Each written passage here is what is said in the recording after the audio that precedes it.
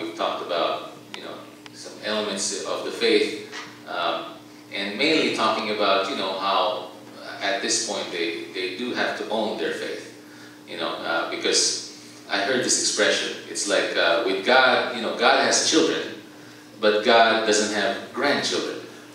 So, each one of us needs to profess our own faith. And they are at the stage that they can do that.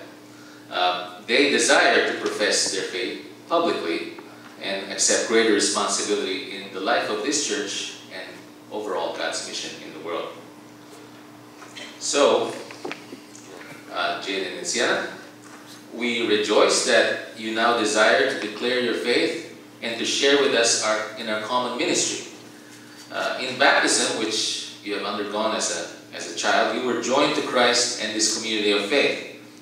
In the community of the people of God, you have learned of God's purpose for you and for all creation.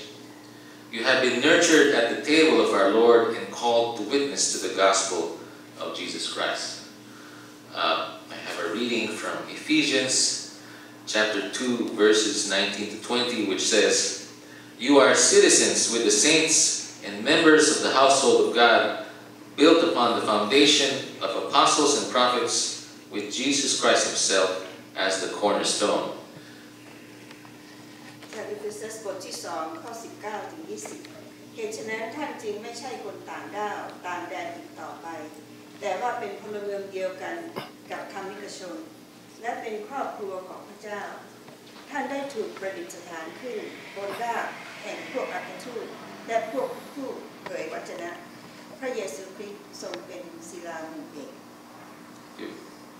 Now I'm going to ask you a few questions, and here goes. Trusting in the gracious mercy of God, do you turn from the ways of sin and renounce evil and its power in the world? If yes, say I do. I do. Okay. Who is your Lord and Savior? Jesus Christ is our Lord and Savior. Will you be Christ's faithful disciple, obeying his word and showing his love? Yes, with the help of Jesus Christ. Will you devote yourself to the church's teaching and fellowship, to the breaking of bread and the prayers? Yes, I will, with the help of Jesus Christ. Gracious God, by water and the Spirit, you claimed us as your own, cleansing us from sin and giving us new life. You have made us members of your body, the church, and calling us to be your servants in the world.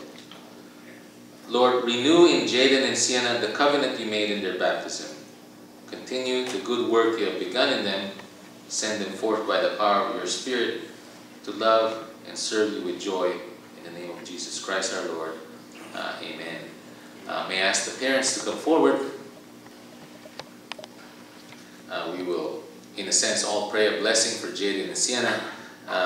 All of you, I'm inviting you all to also extend your hands towards Jaden and Siena as a gesture of blessing as we pray for them. Their parents will place their hands on their shoulders. O Lord, uphold Jaden and Siena by your Holy Spirit.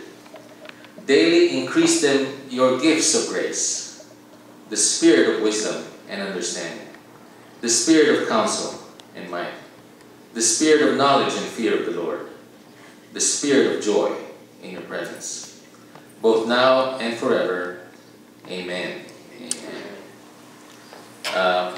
Now I just want to say, Jaden and Siena, by professing your faith publicly, you have expressed your intention to grow in the covenant God has made with you in your baptism. May the Spirit continue to strengthen and sustain you in the worship and mission of the church. So welcome, you're confirmed.